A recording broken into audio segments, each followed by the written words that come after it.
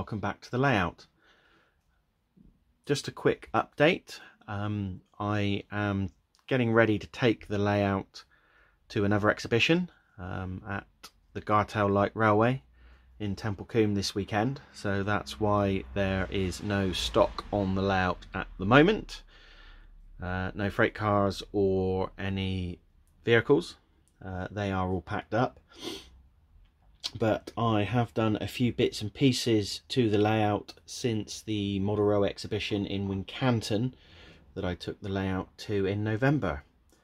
So I will just go through those bits now.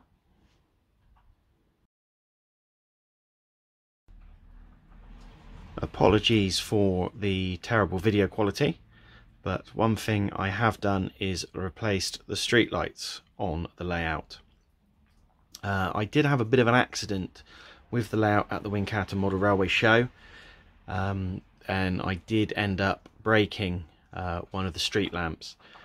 The layout unfortunately fell off of its trestle and did a bit of damage to the buildings, which I've subsequently repaired, but did end up smashing one of the street lamps. The street lamps that were originally on the layout were from eBay, and they were quite cheap. Took a risk with them. I have been lucky in the past with the quality of the lights I've purchased on eBay. Unfortunately wasn't quite so lucky with this set. One of the lights originally was very dim compared to the rest of the lights, and I only ordered 5, which was the quantity I required for the layout, so I had no spares. I contacted the seller. They sent me a pair of replacement lamps, which were fine, so I fitted those before the train show. As I was preparing for the train show, one of the lamps burnt out, so that was the second replacement lamp that I had that was used there. And then when I inadvertently dropped the layout while setting it up for the train show, I broke another lamp with no spares. So what I have done is bitten the bullet and bought the Woodland Scenics wooden pole street lamps. They're certainly not the cheapest street lamps out there, and they're from the Just Plug lighting system, which I've never used before. I don't like soldering. I did solder all the LEDs on the pier terminal, and I hated every minute of it. But to do a building like that with Just Plug lights would cost a small fortune. Again, those lights were off of eBay and have been quite lucky. No damages. They're all nice and bright. As you can see, they look really good. Down this end of the layout, I am using the Just Plug lights. I put a couple of the nano LEDs on the fruit and veg distributor. Just zoom in on that. I don't know how good it's going to come out on the phone. So the loading dock there has a couple of the Woodland Scenics nano LEDs just under the canopy there, and the lights, the street lights, are the Woodland Scenics Just Plug lights as well. See if I can get those in focus. Not very well. Let's zoom back out. So these are using the NCE Illuminator to power these. The power system for the Just Plug lights is really expensive. I don't think it's really needed. The city cab company, the taxi building, that is illuminated with just conventional LEDs using an NCE Light It decoder, which was one I had spare from the previous layout. I like the functionality, so I thought I'd have a go with the Illuminator, and I've got on really well with it. I did need a port sharing device as well, because you only end up with 3 plugs on the Illuminator.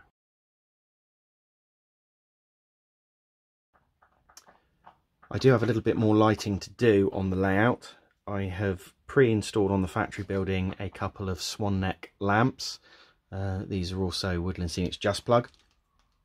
And I have a billboard to go on the roof of the building next door. So to power those, I won't be using the Just Plug system. I will be using an NCE Illuminator.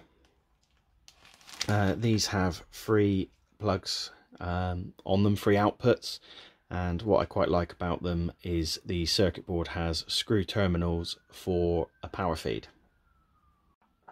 So this is the Illuminator out of the packet. You can power it from either end with some screw terminals from your DCC power bus. On the unit there is a surface mount LED, so if you were to mount this in a building, the first function would also illuminate the LED, so you don't need to necessarily wire so many LEDs if you're just lighting one building. There is a programming button, and then if you're using 12 volt DC rather than DCC, there is a potentiometer there to adjust the brightness. So it's just a slightly scaled up version of the NCE Light It, but with screw terminals for power in rather than solder, and you have the free Just plugs or sockets I should say, to wire up the lights. Also in the packet you do get free wires wired with a Just plug with bare ends. If you are using your own LEDs on one of these, you will need to put in some resistors. The Just Plug lights I think have resistors built into them. If you were to power these straight off of the power LEDs straight off the board, I think they'll be 12 volts, not the 3 volts, so you will probably burn them out straight away. But they include free in the packet. I'm not going to be using them, but a nice thing to have. So this will probably be the last of the lighting that I do on the layout, at least for the time being. So the billboard, which is illuminated, is installed on top of the building, and I've done the wall mounted lights on the factory. So I'll just turn the layout lighting off a second. Not really sure how well the phone's going to cope in the dark at this low level light. That is all the lighting on the layout now. The pier terminal, the outside lights on the factory, this factory building. I may illuminate the office and the downstairs.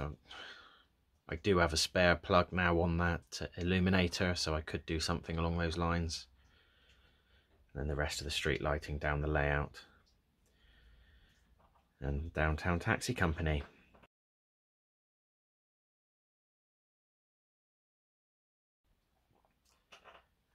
And the other lighting I did was on the loading dock on the grocery distributor. It was quite in shadow, so it's quite nice just to have a bit of light there on the loading dock so they can see what they're doing.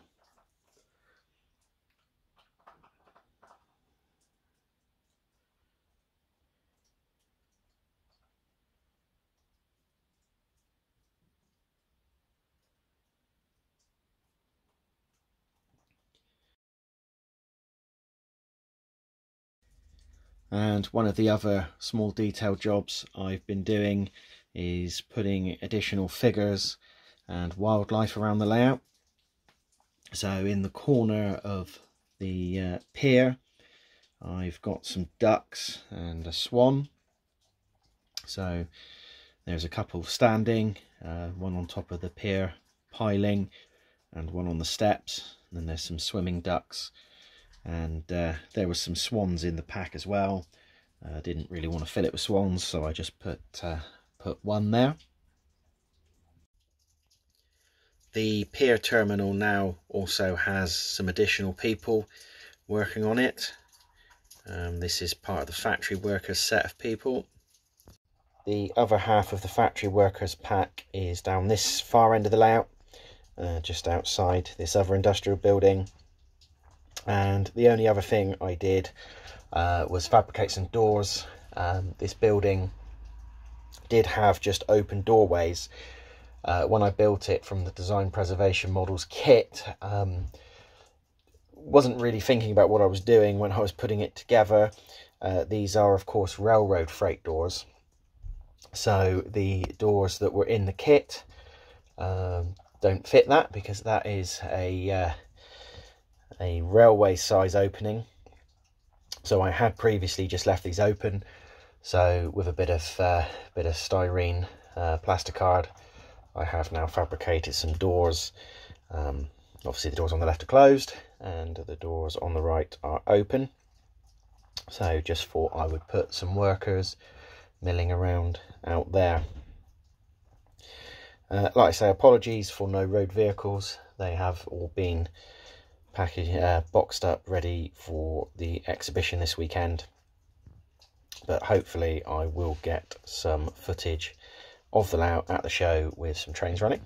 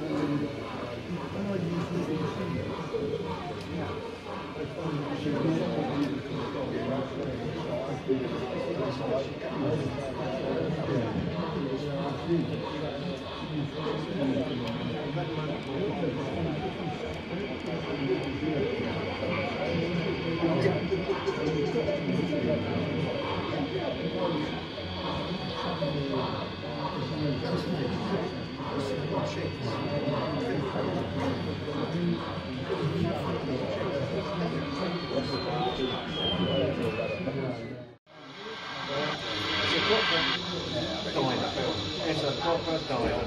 They queue up to get in the morning for their breakfast. And I sit at the bar and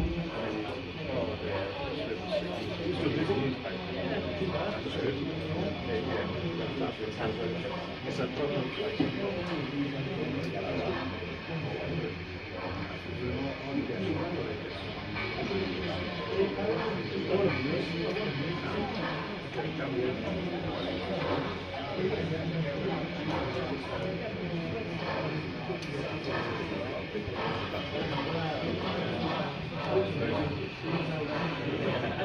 Flat battery get you everywhere.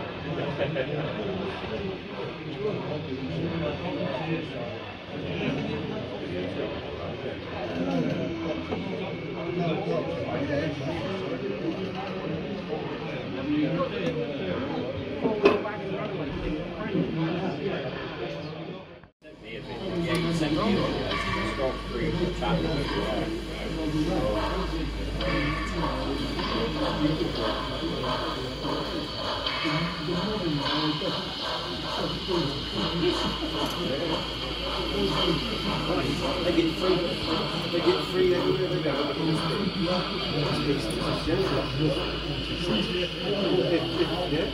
if you're an ally of the trees and stuff. So if you've got range,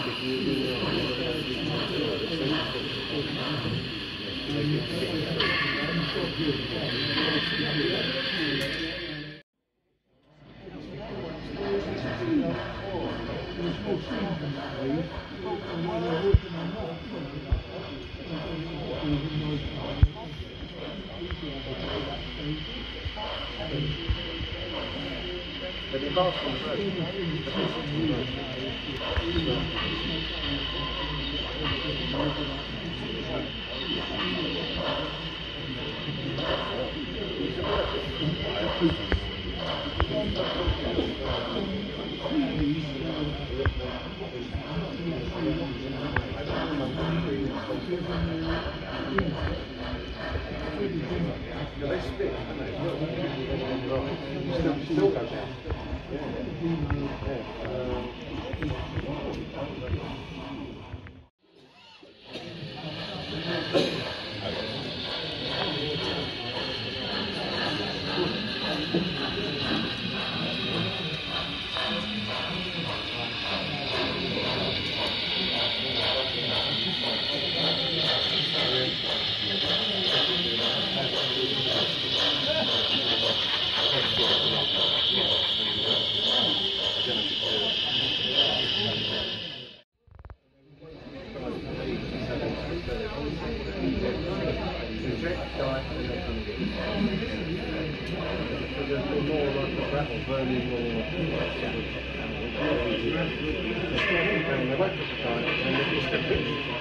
It's the picks on the nose that pick it up.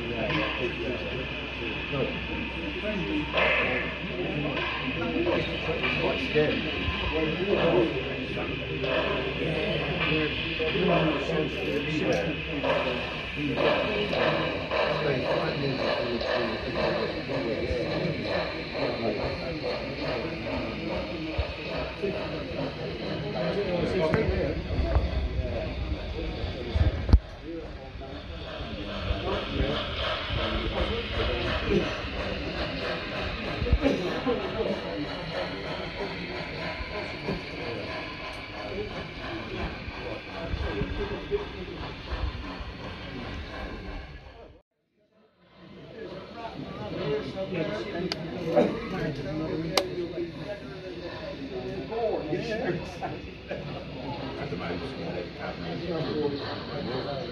It's not really so strange.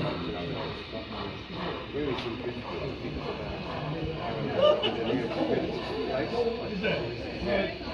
that's why if it's snake bites you, you've only got 20 minutes, you'll never make it. You'll never make it. That's why you keep those snakes in.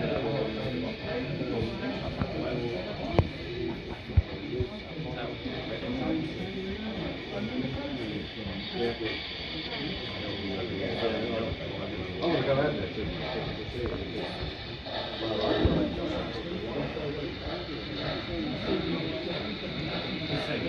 it.